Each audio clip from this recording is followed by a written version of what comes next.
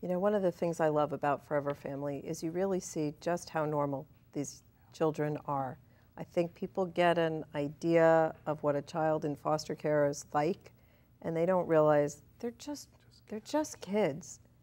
And this is not their fault that they're trapped in a situation.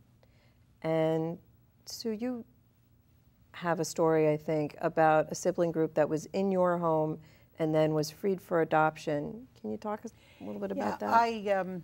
That story reminded me of them. I had 3 boys. As they were born, they came into care, so they didn't come to me all at once, but as each one was born, they added to our family, and so the brothers were together. And because they came into care at different times, different case plans, they were free for adoption at different times. And the oldest child was adopted when he was 3.5 by a family in New York. And they had met the other 2 children also and had said, you know, let us know if these boys are going to be, you know, free. We'd like to keep them together. When the second child was free for adoption, they adopted him. But he didn't settle like the older child did. He kept wanting to, he called me Granny, he kept wanting to see Granny, and he wanted to see his younger brother. He was just having very, very difficult behaviors. The family was concerned. And when the third child came free for adoption, they actually waited a couple months because they were trying to get the second boy settled in. Finally, they just said, you know what, we can't wait any longer, we've got to bring him home. So they did. They adopted the third child, brought him to their home. I took him out to New York. And when he got there, the second child immediately started settling. Mm-hmm. It was like, we need to be together again. Something's wrong, you know? And we had noticed that the middle child's behavior was more difficult when the older brother left, but couldn't put our finger on why, just kind of put it up to being two. By the time the third child was with them, I spoke with them last week, the boys are settled in and doing well. They're 5, 4, and almost 3 at this point. Wow. That's a big handful for anybody to take on. It is. But it shows how important that bond and attachment between those children are, that when they were separated from one another, it was difficult for them to function. Yeah, I wanted to jump in on that a little bit. Yeah. With our children, they experience trauma, but they can't necessarily tell you this is how I feel and that I feel scared and I feel hurt and I'm sad. So they communicate through their behavior, especially with little guys. You know, they're not able to say, I'm struggling, but they will show you that they're struggling. And even as young as these boys were, they are so closely connected to each other that when a part of them was missing, they showed you through their behavior. And when they came back together, they were able to settle, as she said, and just adjust and be okay. That sibling is really their port in a storm, Absolutely. Right? That's their piece of security that they get to hang on to. Go ahead. Well, Sue and I were talking before we came on camera too, that there's a phrase in foster care that I think is very valuable for everyone in our listening audience to hear, and it's just being there. And when a family can just be there for children in cases like this, and sometimes it's just listening, sometimes it's just holding, sometimes it's allowing a child to cry, and just let them cry without questioning, without consequences, without behavior modification, but just let the child cry. And in a case like this little boy not only needed to be someone to be there, but he needed his brother to be there for him too. I still can't even imagine the trauma a child goes through of being taken away from their family and then separated from their own siblings. And that's why we need to be there for them, and we need to do all we can to keep those siblings together.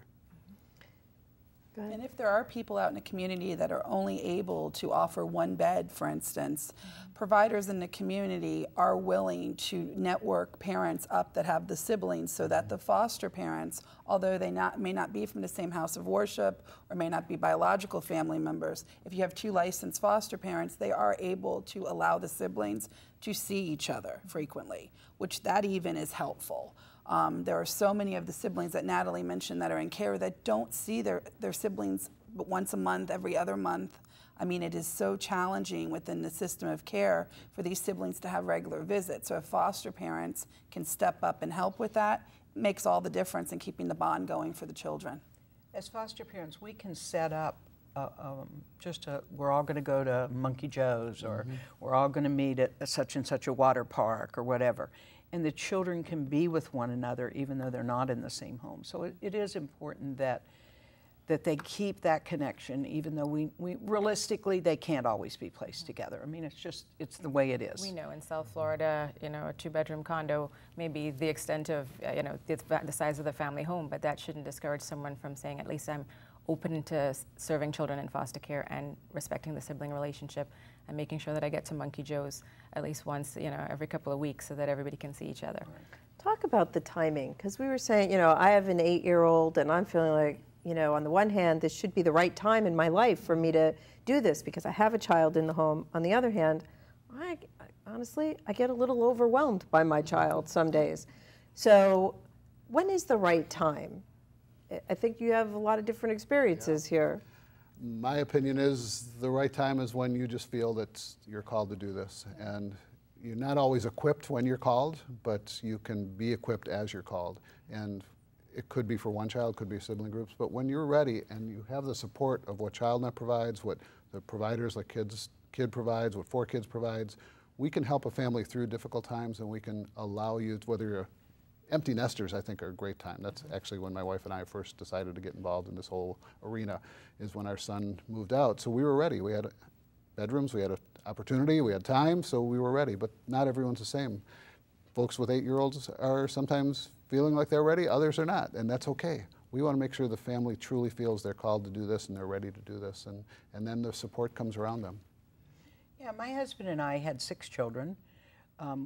When we started fostering, we had one 15-year-old still living at home. I think we had one in college, actually, at that point. But we ended up adopting 4 more, so we were fostering while we had our adopted children at home. You just have to know in your heart that this is it, and then you just have to step out and say, okay, you know what, I'm gonna do this. And like Tom said, there's always people there, ChildNet, our agencies, your friends and family. Right. You know, there's people you can call on to help you. I find people all the time saying, you know, you're amazing. And I'm like, I'm not amazing. I'm just being a mom. You know, it's just a normal, ordinary thing. Yes, these kids have challenges, but they're just kids. They just want somebody to love them and care for them and be there for them. That's what they want. They want somebody to be there for them. And speaking of that, how about the Foster Parent Association? I want to talk a little bit about that. Foster Parent Association meets on the 4th Tuesday of each month at Plantation Community Church on West Broward Boulevard, 6501 West Broward Boulevard. It's an awesome resource. You meet with other people. We have trainings. People come in and talk about different issues, different things that you may need to know as a foster parent. But there's also an opportunity to network, to talk with other foster parents, to say, hey, this is happening, help me out. I think that's one of the greatest benefits, just that ability to talk with other people who have been there and know what you're dealing with, and to get ideas from them. You know, my husband and I have been doing this 23 and a half years. We still get good ideas from people. You know, there's always somebody that's done something or has been there that can give you an idea. And lest anybody feel put on that it's at a church that's not a religious. It is not a religious. They are simply allowing us space to meet. We serve pizza starting at 6:30, $2 a person, $10 for however many of you are in your family, and the meeting starts at 7. And there's childcare. And childcare, a very good thing since everybody has children. You do have to send an email to info@fapa.org. I'm sorry. That's all right. Oh, that's good. In order to request childcare. I think it's so important to have authentic peer support, people who are actually doing the hard work.